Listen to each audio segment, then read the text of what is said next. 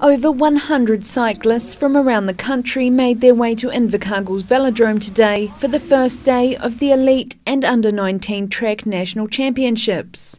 While the championships host some of the best cyclists in the country, they're also a big chance for young riders to further themselves in the sport. We've got pretty much the best riders in the country, barring the handful that are off to the World Champs. Unfortunately, it's on at the same time because Commonwealth Games have been brought forward this year.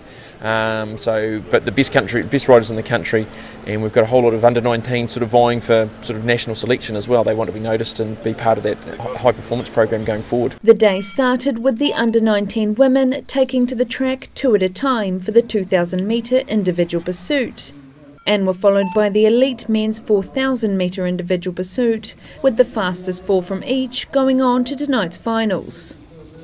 Southern paracyclist Hannah Pascoe, who was born with congenital glaucoma, and her tandem pilot Nina Wollaston of Auckland, said they're using the event as a stepping stone as they prepare for next month's Paracycling World Championships in Rio de Janeiro.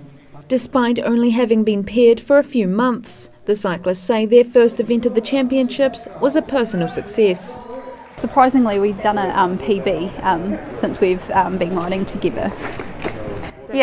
Yeah, I thought it went really well. Our goal was to get a PB in the start lap, personal best, because that's one of our main work-ons, and we did like a 1.2 second PB, so we were really happy with that. The coach was happy, so that's all we can ask for really. To wrap up the first session, awards were presented for the paracycling time trial finals, in which Pascoe and Wollaston placed second.